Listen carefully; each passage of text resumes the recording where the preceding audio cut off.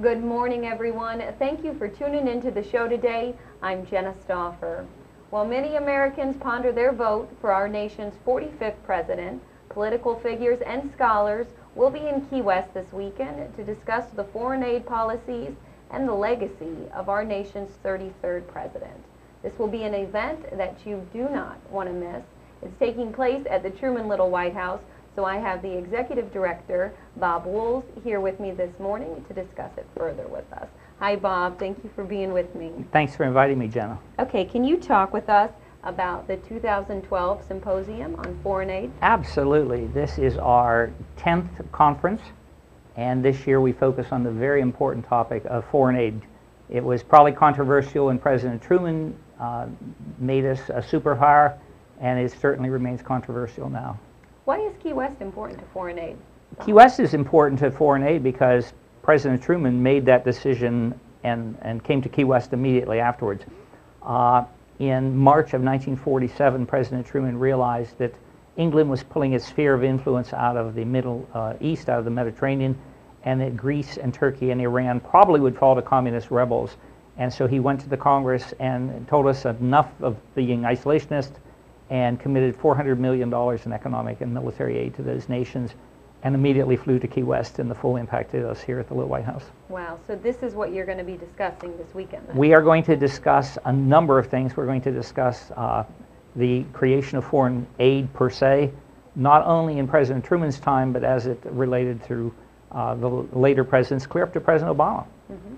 And now, who all will be speaking this weekend? Well, of course, this being a political year, we're going to have several politicians. We will have former Senator, former Governor Bob Graham from Miami, and he of course had headed the Senate Foreign Relations Committee. He is going to talk about his role as a foreign advisor, foreign service advisor, and then of course bringing it up to the current time. Russ Carnahan, who's the congressman from St. Louis, Missouri, and since Truman's from Missouri, it's appropriate. He will discuss current foreign aid policies, even under President Obama. Mm-hmm. And can people still purchase tickets to this? Absolutely, absolutely. They can call the Little White House at 294-9911, and we would be happy to take their credit card and sign them up. It's a Friday evening reception with Bob Graham, and this is his presentation, and then Saturday all day long at the Marriott Beachside, and it includes lunch. Okay. And now let's just talk about the Truman Little White House in general, Bob. Yes. You guys have so many important events throughout the year taking place. Can you tell us about some of those Absolutely. events? We have two exciting events every year. In February, on President's Day weekend, we bring presidential children to the Little White House, and they describe what it's like growing up in the White House, what it's like growing up as the grandchild of a president.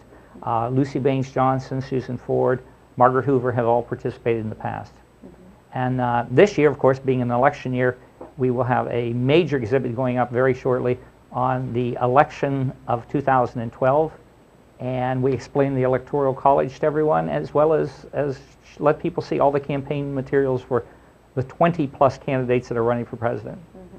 And now, for a complete schedule of all of this, it's located on your website. Absolutely. Right? Mm-hmm. There are exhibits throughout the year. Most of our exhibits are free. Of course, we encourage them to become members and also to participate in our tours. And those are offered daily, 365 days a year, unless the president's in residence. Mm-hmm. The President of the United States still can and does use the Little White House on occasion. Really? Our last president to use it, however, was President Bill Clinton. Okay, so it hasn't been in use for a while? Not for the last couple of years. How many presidents have used it? 7 American presidents have stayed at the Little White House at various times. For how long? Mostly it was for a weekend or a couple of days. Mm-hmm. President Truman, however, spent 175 days, and that's why it's the Truman Little White House. Okay, all right. Well, of course, the main event, though, that people need to go to this weekend is the symposium. Absolutely. And if you want to purchase tickets, they're still available. Yes. So they can contact the Little White House, like you mentioned, and hopefully you can get your ticket and attend this on foreign aid policy. Yes, and there is full details on our website at trumanlittlewhitehouse.com. Okay. Well, thank you so much, Thank Bob, you for again. being with me. All right, everybody, I'll be back after this with Colonel Rick Ramsey, so don't go away.